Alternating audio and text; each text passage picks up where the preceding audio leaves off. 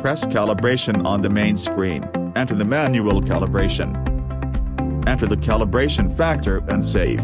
The entered factor range should be within 50% to 200%. Press calibration on the main screen, and switch to calibrator. Enter the number, date, target and limit values based on the calibrator's target table.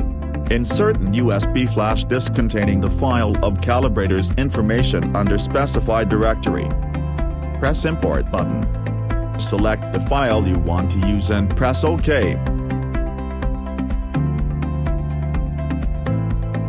Rub the calibrator horizontally for 3 to 6 times. Shake the calibrator up and down for 3 to 6 times. Open the tube's cap.